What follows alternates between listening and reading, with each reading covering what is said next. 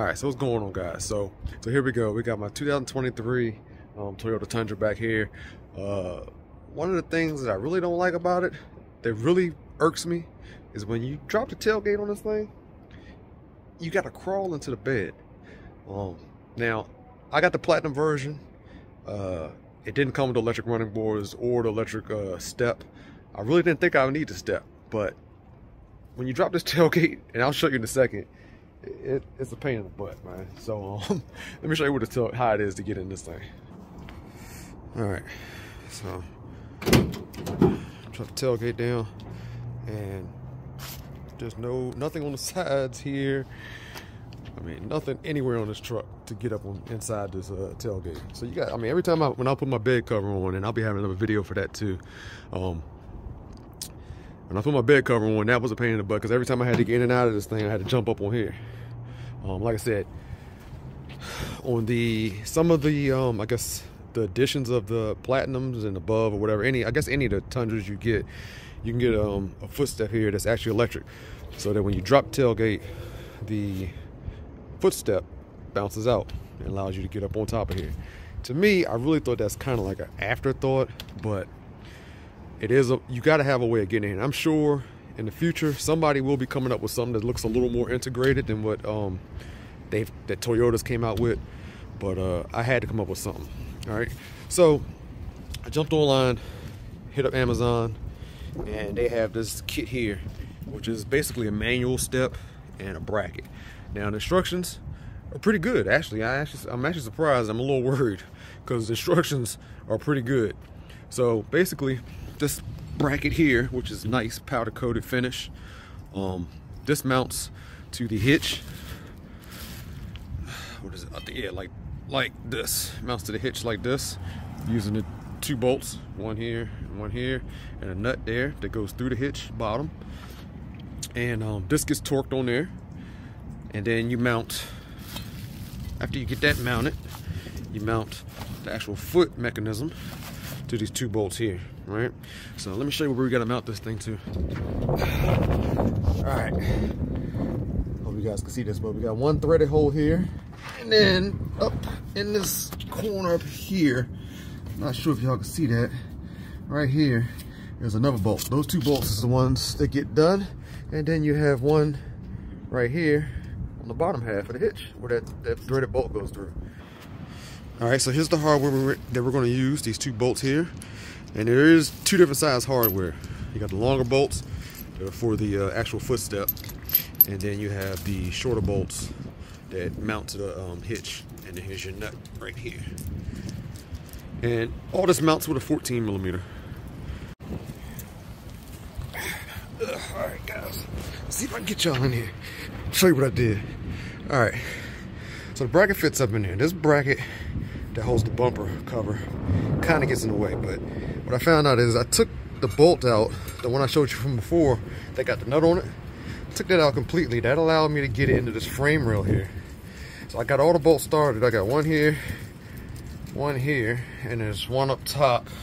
You can see that. Well, actually you got to go through this side to get to it, so that's going to be a pain in the butt to actually tighten up, but not too bad. So let me get these tightened, and we'll show you how to put the step on here. Like I said, step mounts right here in these 2 bolt holes. All right, this top one is a bit of a pain in the butt, but I was able to get it. Basically, I was able to tighten it using the flex head snap-on wrench and the 14mm. Tighten up these bolts. Tighten up these low ones, and I'll torque it all down, and we'll get to the step. All right, so we got the 17mm bolt and the 2 14mm bolts torqued down. Everything's good to go on that. It feels nice and sturdy, and it is time to throw the step on here. All right, like I said, we'll use the one with the shoulder on there, the long 14mm bolts here. I'm gonna put this through the top and have them hanging down ready to go, so I can just hand tighten them up to these threaded inserts.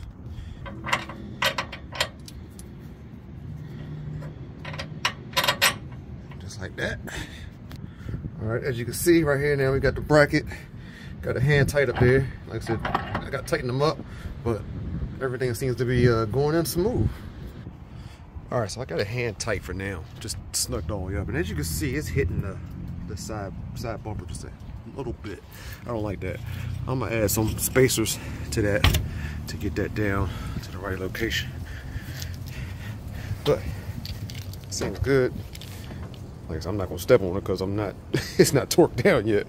But when you put it up, it seems to be just hitting that bumper right there. I mean, it's a little bit off of it, but I don't like that. So I'm gonna add a couple washers underneath the bolts.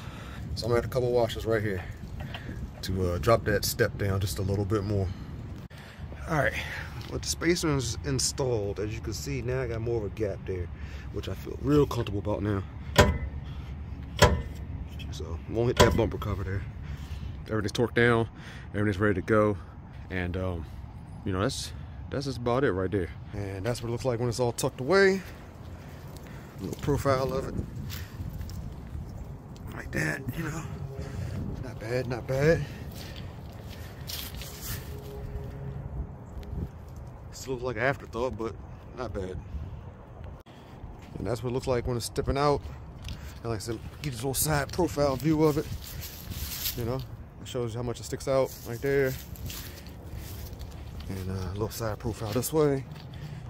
All right, and with the tailgate down. Like that, see? You know? Ease of assembly, I would say the instructions are pretty decent.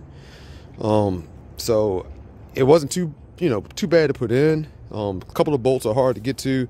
Medium time, it probably took me 30 minutes to put this thing on here.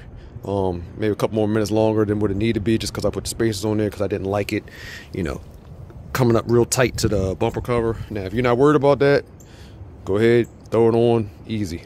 But like I said, 30 minutes, 45-minute job. Make sure you torque everything down per manufacturer instruction manual, and it's good to go. So that's it, man. That's it for me today. I'll catch y'all on the next one.